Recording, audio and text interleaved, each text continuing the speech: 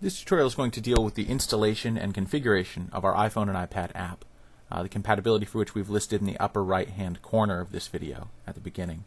So we're going to go to the App Store and we're going to type in VITEK, and our first result is going to be the VITEK VT-EH Series DVR viewer, and that's a free app that we're going to go ahead and install right now.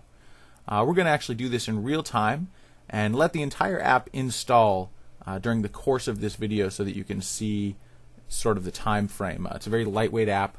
It'll only take a few seconds for us to get it completely installed and ready to configure. And there we go. So now that it's complete, we can go ahead and click on it.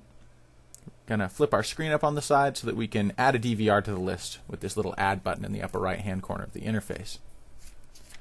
Now, first off, it's going to ask for a server name. That's just whatever you want to call the DVR. If you have multiple DVRs configured, then just name it for the location or model. So we have IP and ports, and that's going to be either the static external IP of the DVR, or we can use a dvrlink.net DDNS service address, such as we're doing here. Then we're going to go ahead and use our web port or HTTP port. By default, that's going to be 8080 on these units. And then our real-time streaming port, which by default is 554 on these units. Then we move down to ID and password. And the ID and password is asking for, are the ID and passwords to access the DVR? And so in this case, by default, it's all caps admin, has to be all caps, and then 1234. And allow auto logon to be enabled. And then we can save those settings and exit out.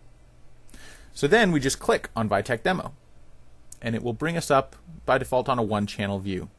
And we've got an EH8, so we've got 8 different channels we can look at, 4 at a time. So we'll go ahead and look at 1, 2, 3, and 4.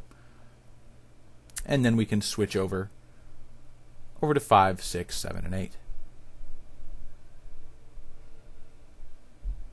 And the free version of this app basically just allows you to view. There will be a paid version coming out later with PTZ controls. And so that's it. That's the configuration of the iPhone and iPad app. If you have any questions or comments, please feel free to put them below. Thanks.